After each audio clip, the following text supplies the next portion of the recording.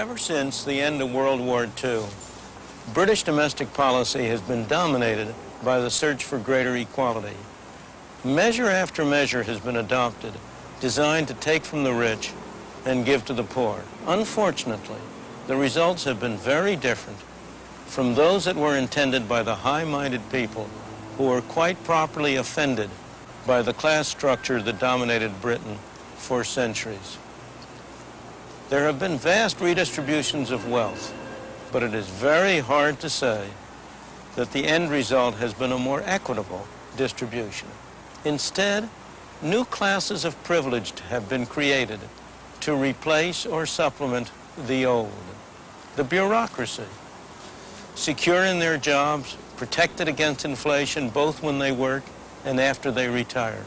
The trade unions, who profess to represent the most downtrodden workers, but who in fact consist of the highest paid laborers in the land, the aristocrats of the labor movement.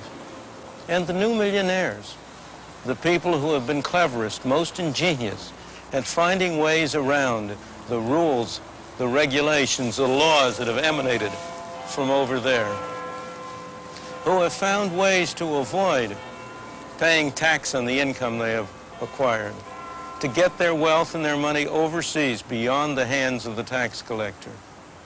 A vast reshuffling, yes. A greater equity, hardly.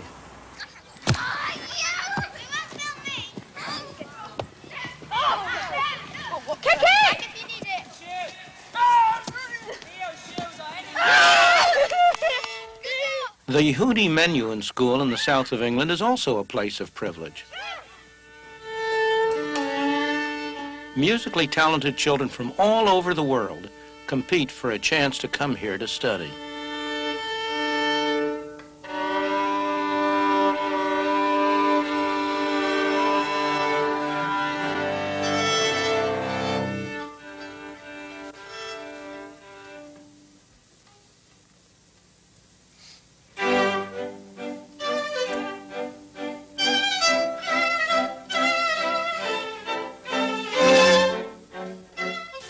Much of the moral fervor behind the drive for equality comes from the widespread belief that it is not fair that some children should have a great advantage over others simply because they happen to have wealthy parents.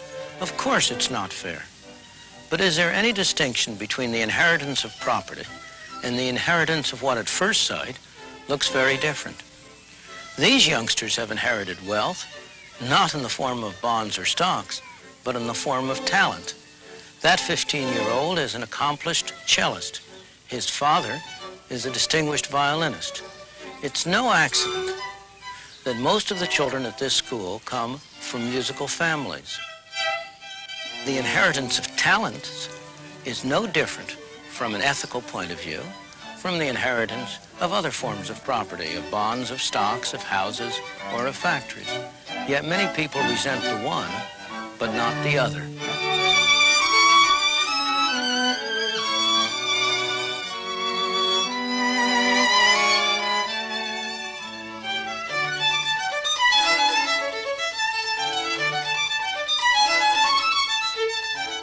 Or look at the same issues from the point of view of the parent. If you want to give your child a special chance, there are different ways you can do it. You can buy him an education that will give him skills enabling him to earn a higher income. Or you can buy him a business. Or you can leave him property, the income from which will enable him to live better. Is there any ethical difference between these three ways of using your property? Or again, if the state leaves you any money to spend over and above taxes, should you be permitted to spend it on riotous living, but not permitted to leave it to your children?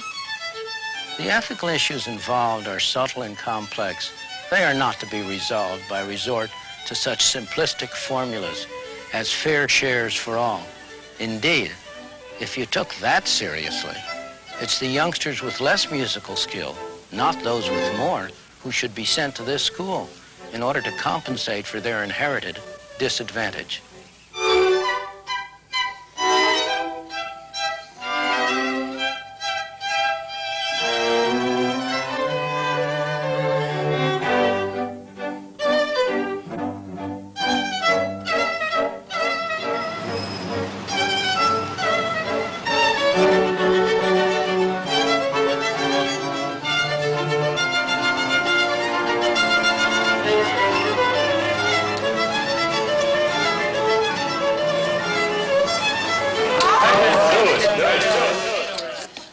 Cards are coming out now. Order commission now. High wager. Players saying they have nothing. Banker has 2 draw 1 card for you. Draw to be nothing. Can I lose? To tie here, nothing, nothing. 320 on a tie. And 160. Against a marker, 1. Hey, banker. 600 here in the end.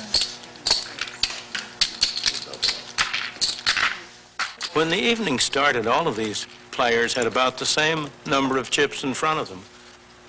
But as the play progressed, they surely didn't. Some won, some lost. By the end of the evening, some of them will have big pile of chips, others will have small ones. There'll be big winners, there'll be big losers.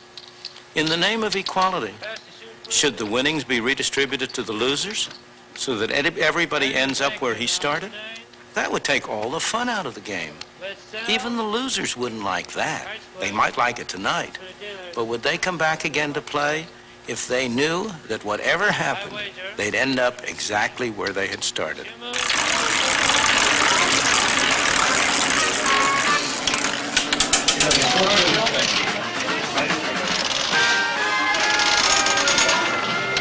We're only 1 minute away from double jackpot time. When we're into double jackpot time, watch double jackpot board. With the number of your spot, double jackpot. Now select your favorite machine, check your change, and listen to the horn after the countdown.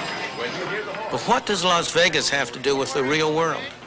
A great deal more than you might think. It's one very important part of our life in highly concentrated form. Every day, all of us are making decisions that involve gambles. Sometimes they're big gambles, as when we decide what occupation to pursue or whom to marry. More often, they're small gambles, as when we decide whether to cross the street against the traffic. But each time the question is, who shall make the decision, we or somebody else? We can make the decision only if we bear the consequences. That's the economic system that has transformed our society in the past century and more. That's what gave the Henry Fords, the Thomas Alva Edisons, the Christian Barnards the incentives to produce the miracles that have benefited us all. It's what gave other people the incentive to provide them with the finance for their ventures. Of course, there were lots of losers along the way. We don't remember their names, but remember, they went in with their eyes open. They knew what they were doing. And win or lose, we, society, benefited from their willingness to take a chance.